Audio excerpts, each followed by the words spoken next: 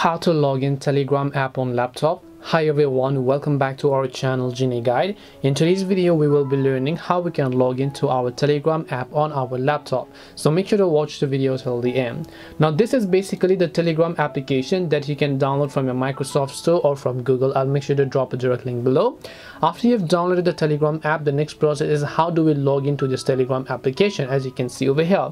Well, it's very simple to log into your Telegram application. For this, all you have to do is right over there you'll be able to find the start messaging option. So you want to make sure to just tap on the start messaging button here, and here you can see it says scan from mobile Telegram. Now you can choose to scan this QR code if you are logged in on a mobile, or you can log in either using your phone number just like how you do on your mobile devices and so on. So if you want to actually log in on your Telegram with your QR code, it's very simple. Just go ahead and first of all make sure to actually open the Telegram application on your phone as well.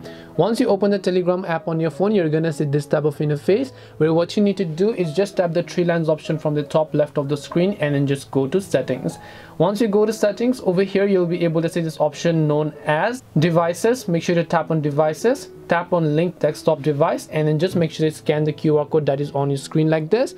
Once you make sure to scan the QR code, automatically if it's asking you for a password, make sure to go ahead and enter your password. So let me also go ahead and do that. Once you've done that, just tap the submit option and then you'll be successfully logged into your Telegram app on your desktop. This way you'll be able to log into Telegram app using your desktop. Hope this video was very helpful. If you have got any more questions, then feel free to leave them down below. Thank you for watching till the end of this tutorial, and see you soon in the next video.